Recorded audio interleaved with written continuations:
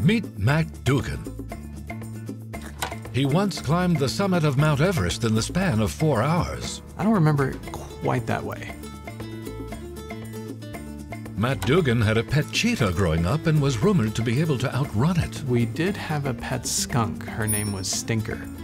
Matt Dugan keeps his office below freezing, just because. I don't want to make trouble for anybody and ask him to turn the heat up. I'll just freeze. Matt Dugan was the youngest person to become a team member at NASA at age 17.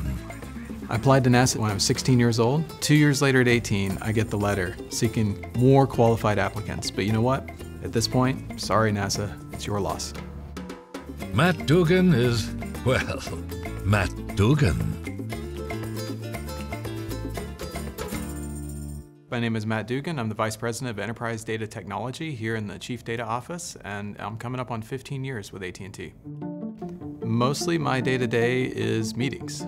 Usually meetings followed by other meetings, occasionally pre-meetings for meetings, and then post-meetings for those meetings. And that's actually one of the things I want to change and drive away to the extent that we can. We've got a pretty awesome team, a little over 400 employees, so really fantastic team to get to work with and argue with on a day-to-day basis. One of the things that I think we have powerfully as a culture here is our ability to celebrate individuals at the same time as working with advanced technology with an intersection of business pressure, so you drive that sense of urgency.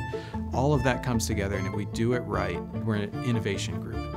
And in that innovation, we're bringing that solution forward for AT&T, we're bringing data and AI to the forefront, and we are excited about it, and we're bringing other people along that journey with us.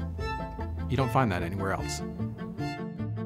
At AT&T, the work follows the sun. One of the reasons is the kind of availability we need to have for our systems, our applications, our architecture. We have India that's ahead of us. We sort of get that quiet period as it moves over the Atlantic, and then it hits the East Coast on the way to the West Coast. And our California teams pick it up from there, and we start it up again. So I grew up in the absolute middle of nowhere. Over and over again, from Washington to Kansas to Indiana to Georgia.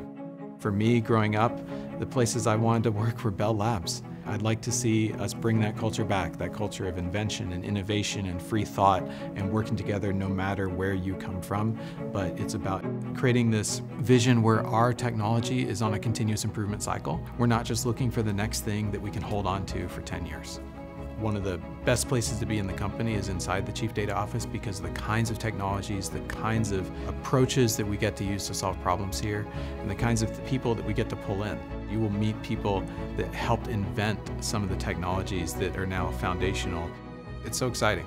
You grow by being around folks that can challenge you.